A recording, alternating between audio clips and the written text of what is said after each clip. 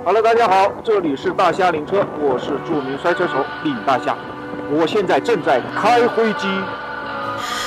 What does perfect even mean?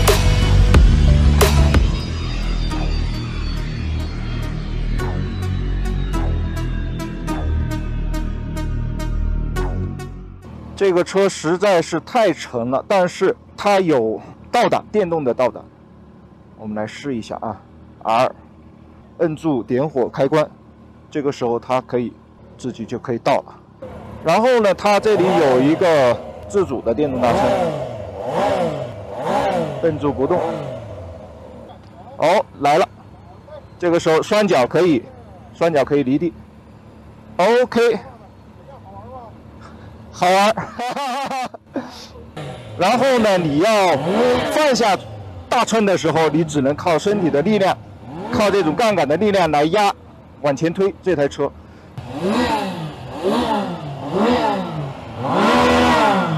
能听到吗？3缸的排气声。我们来看一下，这是最低档位，然后它是逐步升高，然后呢逐渐垂直，这是最高档位。这个已经很高了，这个风挡的面积已经很高了。然后它还有一个好处就是，它有一个自动记忆的一个功能。你比如说，我现在是 这样一个2/3的高度，然后我熄火之后，看一下熄火之后，它的后视镜和风挡都会降到最低位置，然后你再启动的时候，风挡它会回到你之前的一个设定，看一下 ，OK， 后视镜，你看回到我之前的位置，然后电辅加热，左右后视镜都可以调节。 调到 L 啊，后视镜是可以变化的，上下的角度、左右的一个翻转度。仪表的设置，按键在这里，把手加热的按键在这里，仪表上面有一个显示。然后呢，座椅加热，它好像是有2个档位。好，一会儿我们来感受一下。昨天下雨，手套还是有点湿，正好可以试一下效果怎么样。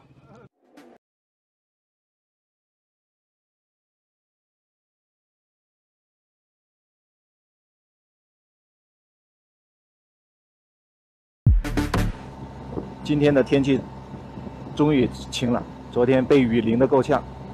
现在，手把加热和座椅加热我全部打开，座椅加热在最高档，座椅加热的温度不是特别明显，不是烫屁股那种，但是把手加热还可以。现在手特别暖和，这个车骑起来就是很稳，因为300多公斤的这样一个体量，长途巡航其实挺好的，就是。 但是你得有心理准备，这个车实在是太重了。如果车倒的话，有没有能力把它 hold 得住？特别是单人独骑的时候，以一个京 E1/4的价格，然后呢，拥有差不多功能这样一台巡航车，也是不错的一个选择。当然，在细节方面，我觉得还有很多需要完善的，因为这个是可能是 摩托车型里面的一个天花板，不管对于任何品牌来说，这个就需要更多的一个设计制造经验和研发的一些数据的一个支撑，包括它这些把手两边的这样一些按键设置，其实有很多是需要不断的优化的，功能上现在都具备，但问题是它的一个人机工程设定，还有它的易用性，还有它的一个逻辑。 还有很多需要调整和提升的地方。骑起来这个车 ，OK 的，挺 happy。这样的晃动也没有太大的问题。公路巡航其实是很好的一个应用场景。它的坐高是785，但是双脚着地性就相对来说是门槛比较高的。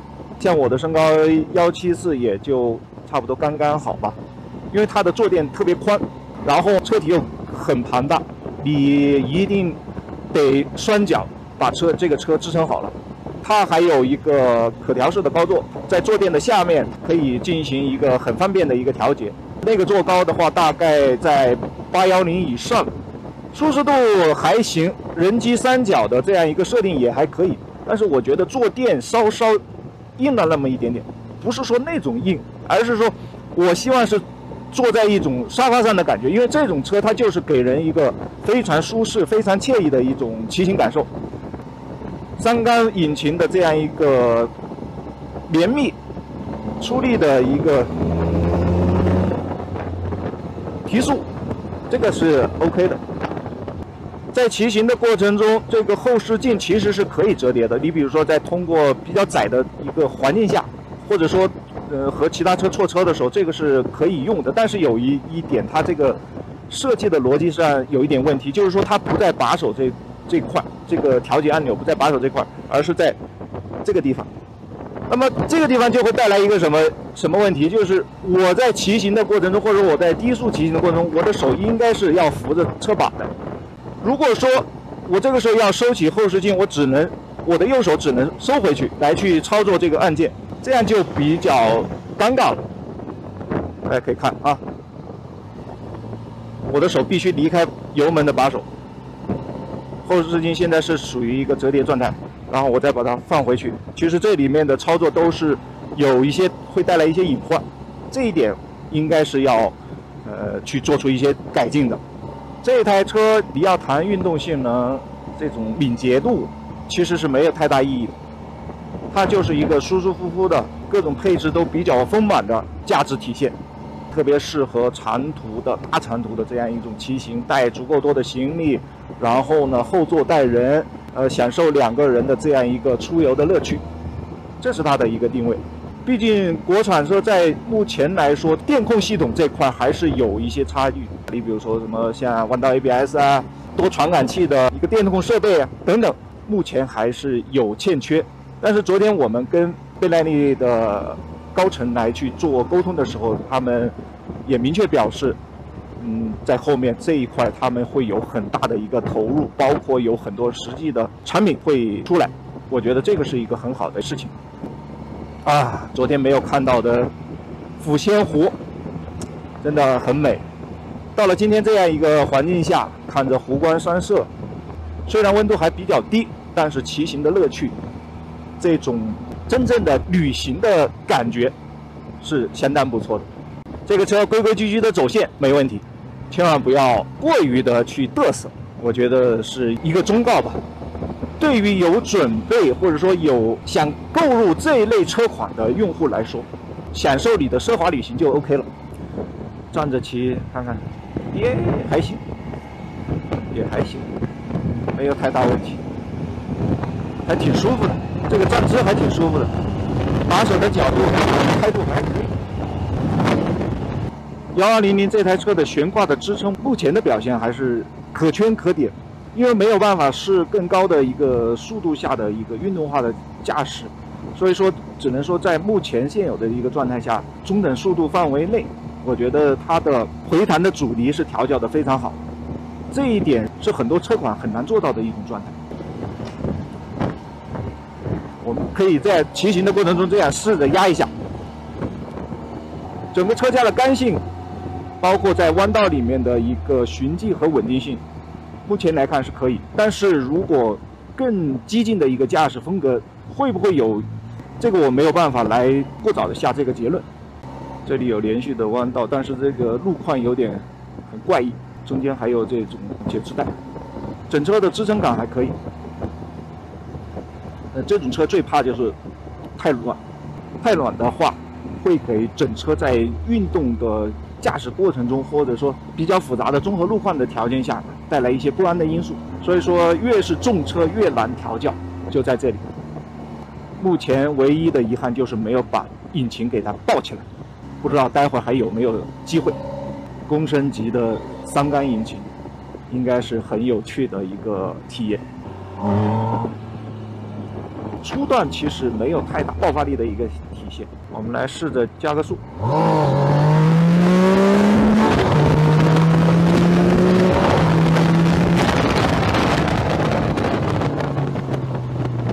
一旦过5000它就爆，很好玩。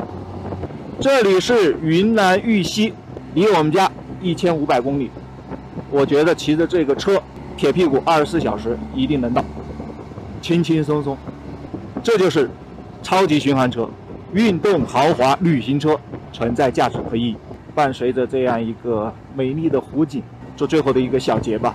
首先，这样一台公升级的车，不论它现实的状态是否达到一个很成熟、很稳定的一个标准，但就凭目前能够面世的这样一个角度来说的话，我觉得都是值得肯定的。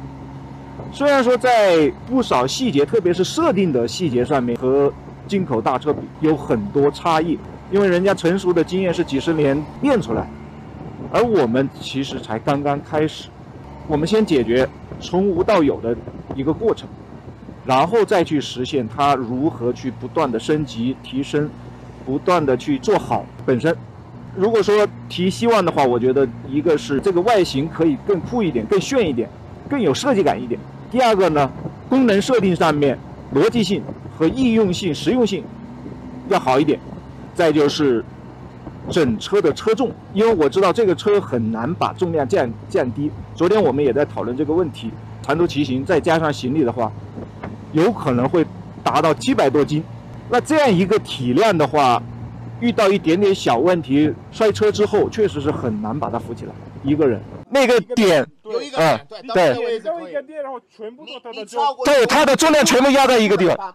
对，没法，人的力量已经没有办法撑住了。主观力量多。对，我们不要去看那些小姐姐都能扶起车的那种视频，其实实际操作的时候，在现实的一种环境下，各种复杂的情况都会面临的情况下，是很尴尬的。所以说，骑这种车，你得有一个很好的对车的掌控，然后还要有一个平稳的心态，我觉得这个是很重要的。